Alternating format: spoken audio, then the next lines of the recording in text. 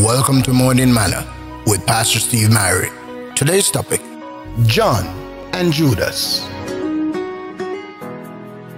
And Jesus said unto him, Friend, Matthew 26:50. God's purpose in your life are tied to relationships, and not always enjoyable ones. But God can turn that rejection into direction. Sometimes He opens doors, other times He closes them.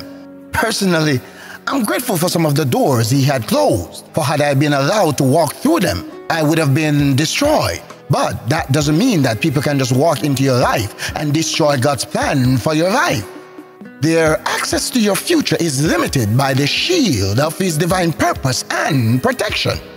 What a comfort! God can still hang Haman on the gallows He built for you. Paul said that the purpose of God for him permitted false brethren. The pain they caused him made the shipwrecks look easy.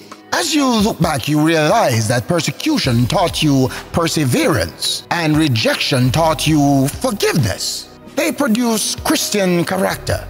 It's much easier to forgive the actions of men when you understand the purpose of God. The challenge is to sit at the table with John and Judas, knowing each one's agenda and love them equally. We all want a friend like John who will love us, or Peter who will fight for us.